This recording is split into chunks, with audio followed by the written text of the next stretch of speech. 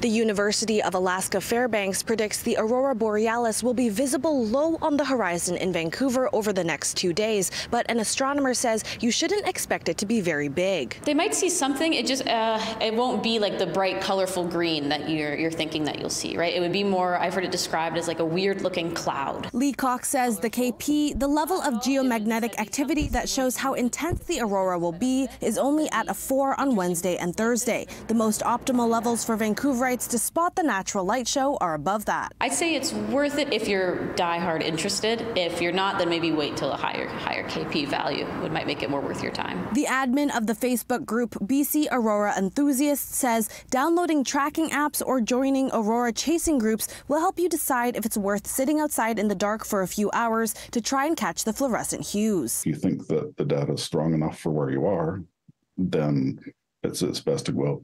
Vancouver does usually require fairly strong aurora. It's kind of off on the outside of the aurora belt. Having caught many auroras on camera himself, Romain says if you don't see much in Vancouver, travel further north in BC. But it's not always having to go that far either. It can be going into the Okanagan will improve the chances, or even going up in the Cache Creek. Lee Cox says the best time to chase the aurora is around midnight. So happy hunting. In Vancouver, Sarah Chu, City News.